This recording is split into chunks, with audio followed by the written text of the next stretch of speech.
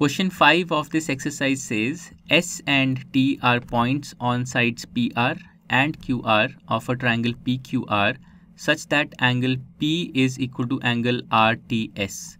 So to understand this statement, let's draw a figure for the given information. Okay, so I'm going to draw any arbitrary triangle PQR. So let's take this as our triangle. So let's label the vertices P, Q and R. Now we are told that S is a point on side PR and T is a point on side QR. So let's take S as this point here and let's take T as this point here. Let's join these 2 points like this. And we are now told that angle P is equal to angle RTS. So this angle here, angle P, this is equal to angle RTS.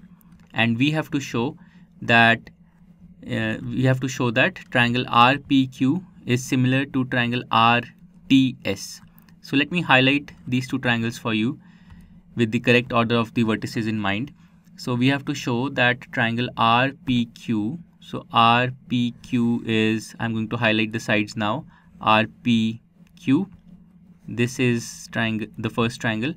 We have to show that this is similar to triangle RTS. So RTS is this triangle.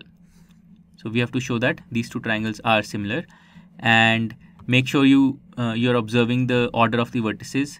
So R corresponds to R, but P in the first triangle corresponds to T in the second triangle, and Q corresponds to S. So now if you look at the triangles and think about it for a moment, think about the 2 triangles for a moment, it's very easy to see that the 2 triangles are similar. And the logic is simply that this angle here, angle R, is common to both triangles, and this angle here is equal to this angle. This is given to us. So we can simply apply the AA similarity criterion and say that the 2 triangles are similar. So this problem is as simple as that.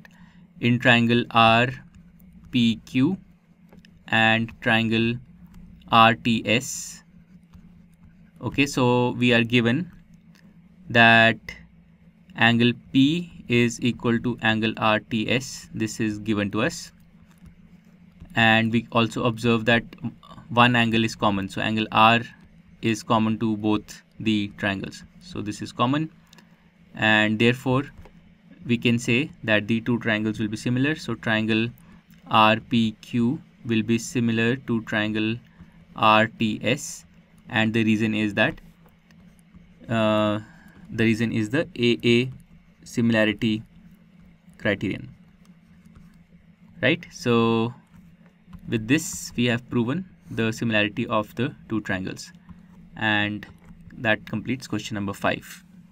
To learn more about how QMath can help you crack school and board exams, explore QMath Leap, a live online classroom program run by highly experienced and committed teachers.